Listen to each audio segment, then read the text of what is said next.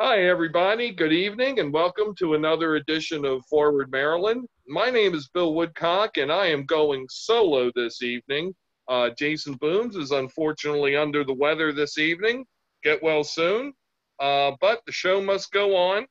And with us tonight is to talk about the effects of the coronavirus and the effects of the pandemic on the arts community in Howard County and by association, the state of Maryland, is Nina Basu, the CEO and president of the Inner Arbor Trust. Nina, thank you for joining us this evening. Glad to be here. And full disclosure, I am also a corporate officer of the Inner Arbor Trust. So yes, a little bit of nepotism at play here, but if we wanted to get someone from the arts community, and when you know people, you get people. So I'm pretty sure that the experience of the trust is similar to the experience of all other arts organizations. But Nina, I'm sure that there are confused people going, did he say Inner Arbor, Inner Harbor? Is this going to be about the statue? What is he doing? What is Inner Arbor Trust?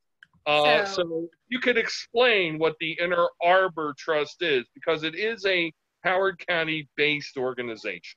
absolutely.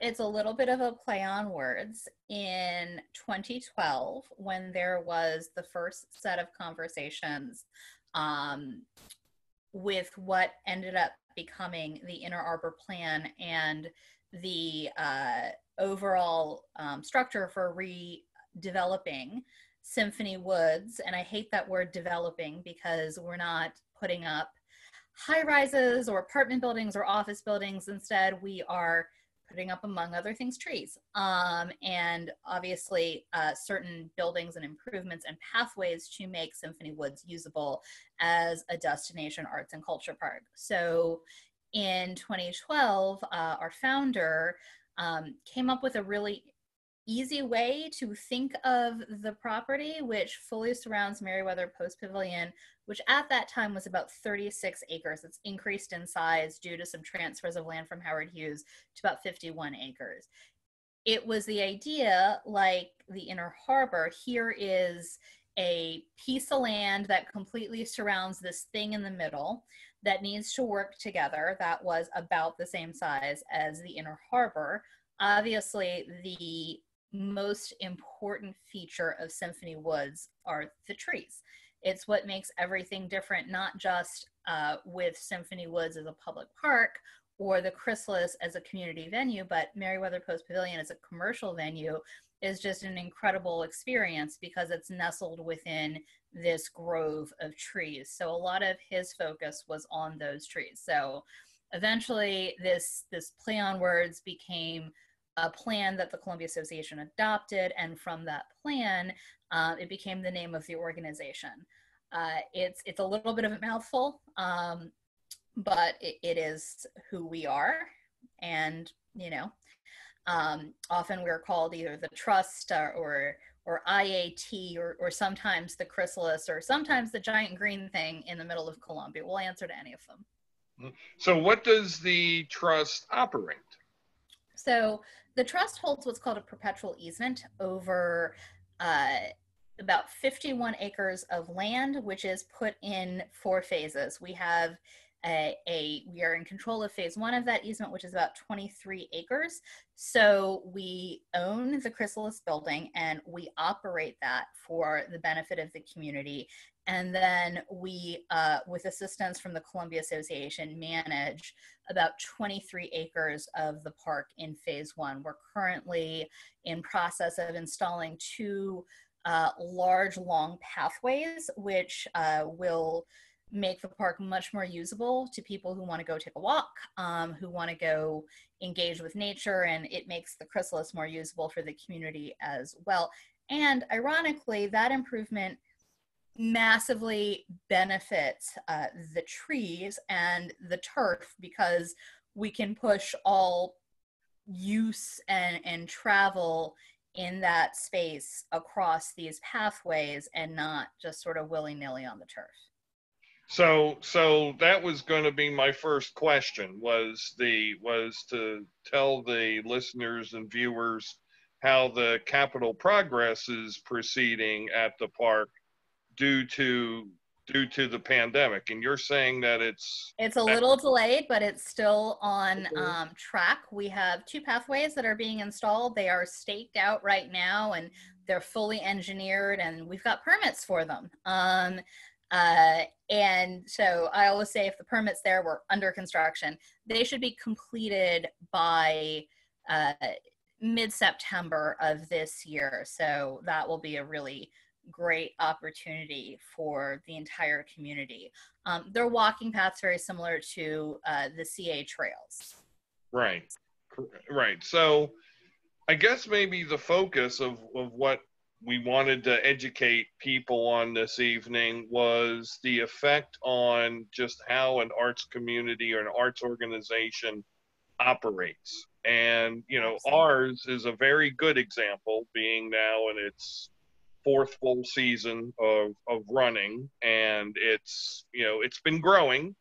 And there's a broad array of events that have gone on at the park, and using the Chrysalis Amphitheater. So, what's the just again, I know this answer, but again for the audience, what's the current status of the parks of the Chrysalises? Even I So use it interchangeably, of the 2020 season, and what sorts of on the fly, what sorts of discussions, what sorts of things have you had to deal with over sure. these past 4 months, with regard to the schedule? It has been a very difficult 4 months.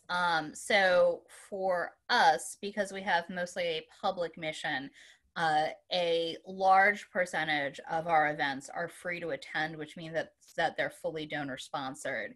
And unsurprisingly, a lot of those donations, a lot of those sponsorships dried up as soon as COVID hit.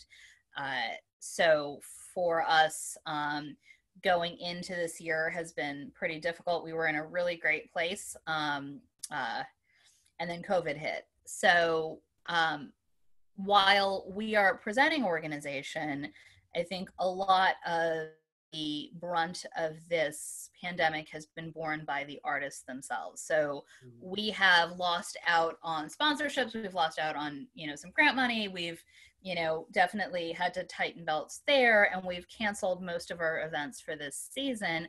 But those artists who we were going to pay to perform and who have, not just us, but, tons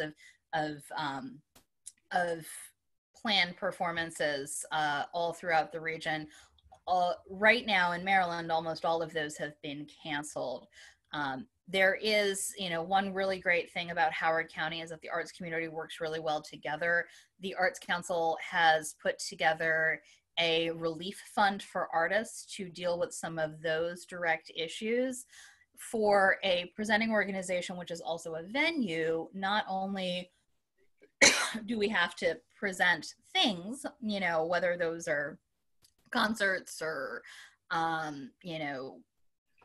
any sort of, we've got musicals, we've got a variety of different types of performances, we have to maintain the physical facility.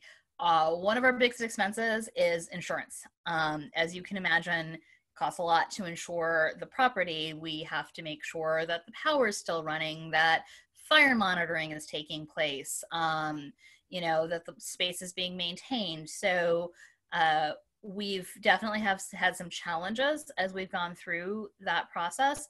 For us, we have both a benefit and a negative. We have a limited season because we're outdoors, which is the negative.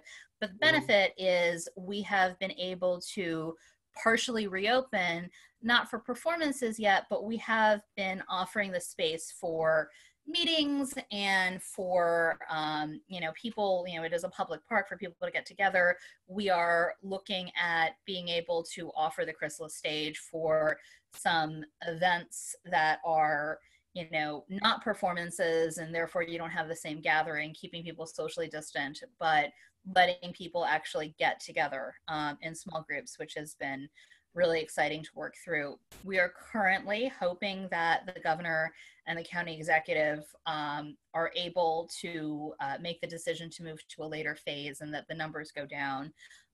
We are currently planning on opening in September. We have much smaller events, so for those people who look at the orchestra concert and see that giant sea of people and think there are too many people, well, this is the time to come see the Columbia Orchestra. We are planning to hold a small number, but a number of smaller chrysalis events where we will be able to work with the artists and the county to have social distancing. During this time, I have learned more about the range that anything inside an instrument will travel than I ever thought possible. There is a really interesting University of Colorado study about this. I've seen an early draft of their findings, and we're thinking through things in sort of a logical fashion, but we will continue to look to the leadership of the county and the state on reopening plans. And the health department and our local officials have been really easy to work with. So you're talking about the air that from a woodwind or a brass instrument. Yep. Would a string quartet be a safer option than it would orchestra? It would indeed. We've also been talking about spray patterns, which is something I never thought about.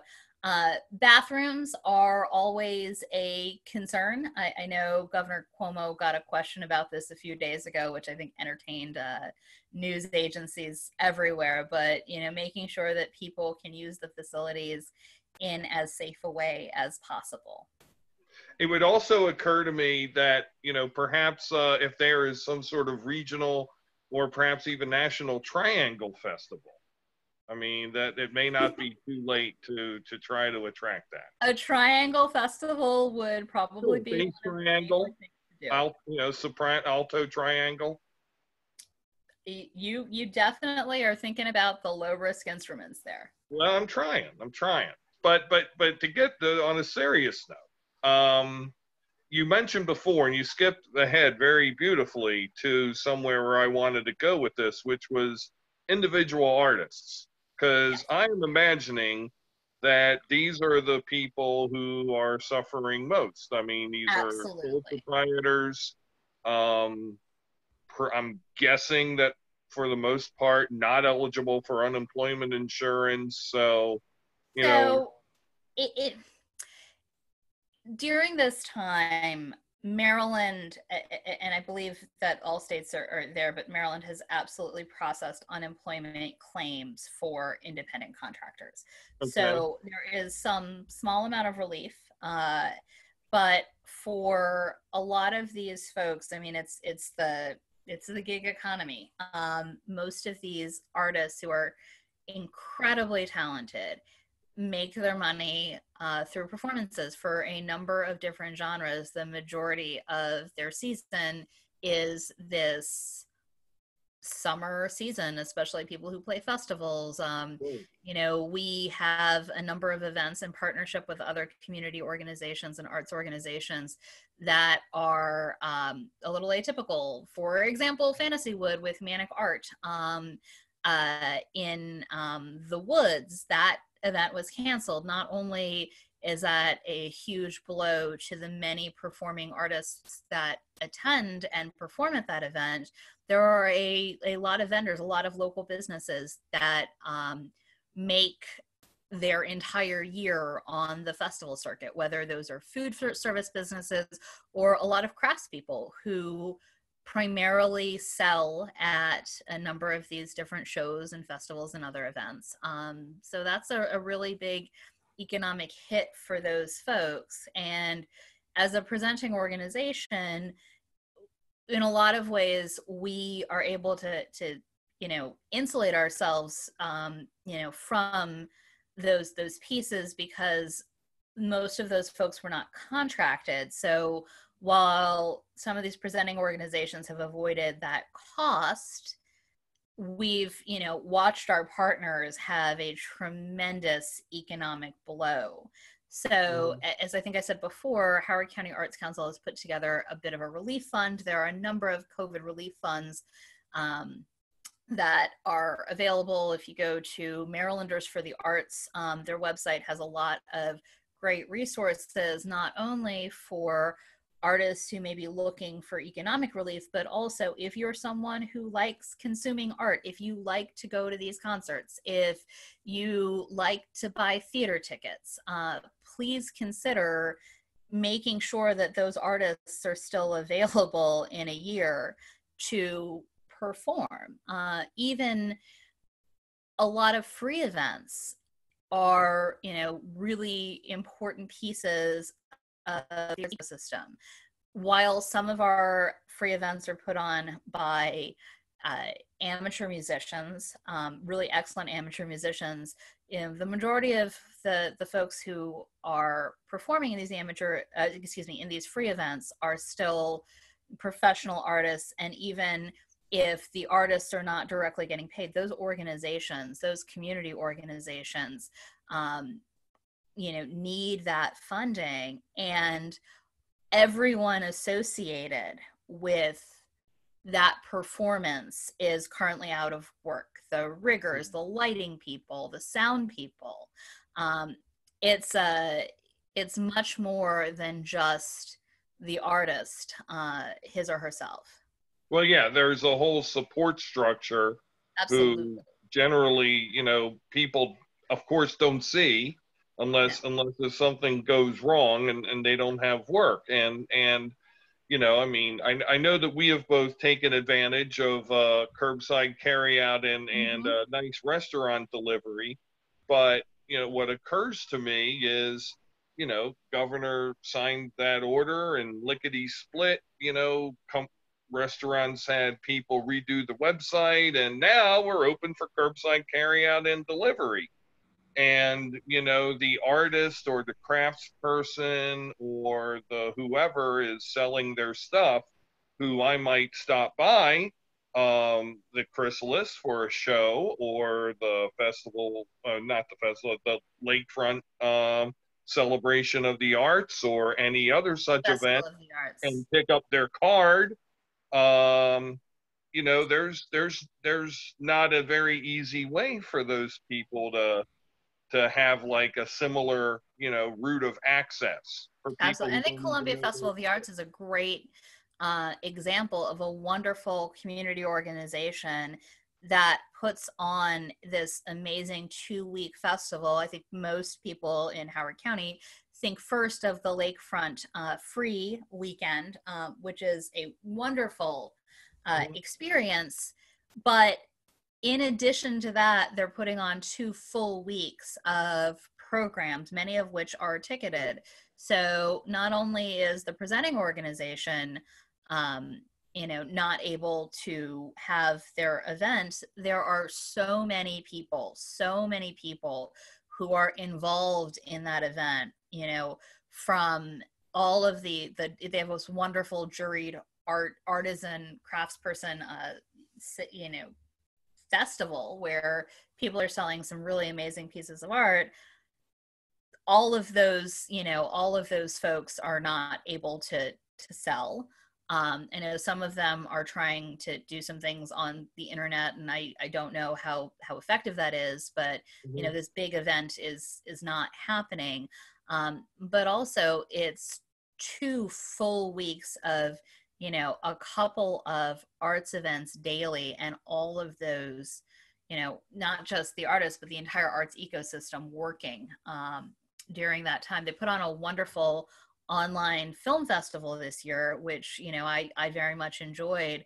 And I'm really hoping, really excited about next year, hoping that COVID will be over so we can enjoy their work in person. So we have about 7 or 8 minutes left, but I don't want to leave this conversation without talking about another component of the arts community, and how the arts get supported throughout the state, and those are various types of patrons, Hmm. ticket holding, ticket owning consumers, as well as donors, individuals, corporations, the state of Maryland, Howard County itself, and everybody's getting a big squeeze and everybody's getting a Absolutely. big revenue hit. So, What's been the experience so far? What's the outlook, and what are you bracing for? so great question. So let's start with the state. So Maryland State Arts Council operates organizations of all sizes, and also in certain cases artists. So MSAC has generally been fairly well funded within this gubernatorial administration. It is pretty clear that the governor, respects and supports the arts, and for that we're all very grateful. Obviously, we were hoping that the fiscal 21 budget would stay at the fiscal 21 budget levels. Mm-hmm. That's not feasible, but the Board of Public Works today stated that as of right now, um, the funding will remain at FY 2020 levels. I'm not sure how that's going to affect new organizations who have not gotten Maryland State Arts Council grants in prior years, since the pot sort of staying the same, and there are more participants. We are obviously we are in Maryland State Arts Council grantee. They're phenomenal to work with. We are waiting to find out what our grant amount will be for this fiscal year. We typically would have known by this time in July. Mm-hmm. So that's actually very positive for us, that we know that that money will exist and isn't going away. I think one of the biggest concerns from an organizational perspective with grant makers is that grant makers typically have very clear requirements for their grants. For the trust, for example, not only do we apply for grants, both state grants, Columbia Association grants, corporate grants, we also apply for direct sponsorship, and typically sponsorship is for a specific event or a specific program. Mm-hmm. And if that program doesn't happen, the sponsorship goes away. The grants tend to be a little bit more flexible. Still, those grants expect certain things to happen. I know a lot of organizations are concerned first about whether their operating grants will go away for a lack of not just lack of funding, but lack of being able to hold these events and these performances. And then second, when we go into the next fiscal year, everyone's budgets have come substantially down as everyone is saving money as much as possible during the pandemic. Typically, those grants are determined based on prior fiscal years. So as we look for the next fiscal year, not seeing this reduction continue through for multiple future years. Mm-hmm. There are definitely some opportunities out there. I think it's been really great to see some of the grant makers focusing on these resiliency grants and trying to make sure that operating expenses are paid.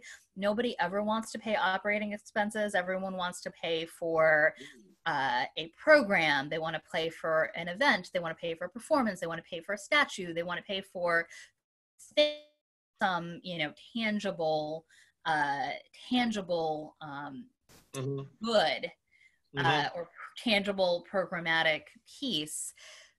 But you got to keep the lights on, and it's not very exciting, but you have to make sure that the property is insured. You have to make sure the organization is insured. You have to make sure that all of this overhead compliance happens, and all of that costs money. Right.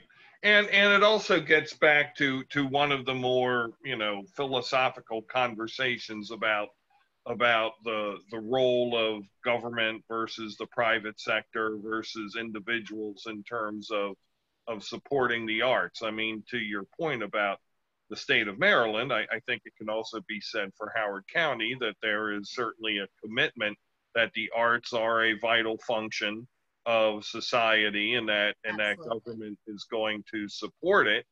But at the same time, I guess my sense is that everybody has to be prudent with the money that they have, and that the dollar pie is not going to get any bigger. So it's going to be a challenge for everybody.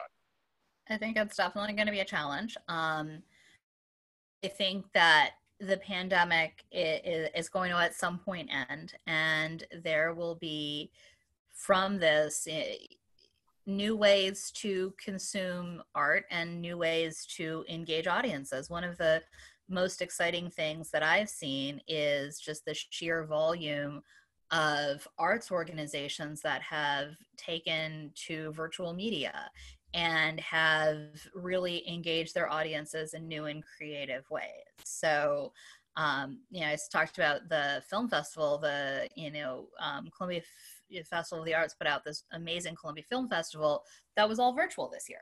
And, I think that obviously I very much like to get together with people in real life. I don't really love Zoom or any sort of virtual media, but I do think that, we're going to come out of this and, it's great to see something on the other side of the world that, but for the pandemic, would have never been available online. Right.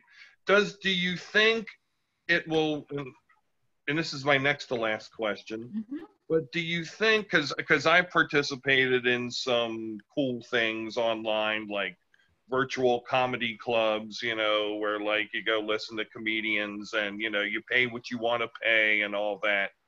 And yeah, there have been, from Pink Floyd concerts to very small scale events where people do what they will.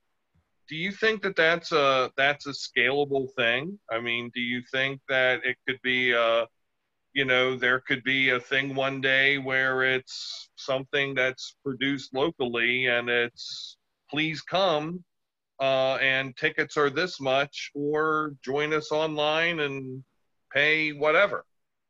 So I think that even before the pandemic, we've seen more and more engagement that takes place both in, I don't want to say real life because I guess this has become our new real life, but takes Right. place physically and then also takes place virtually.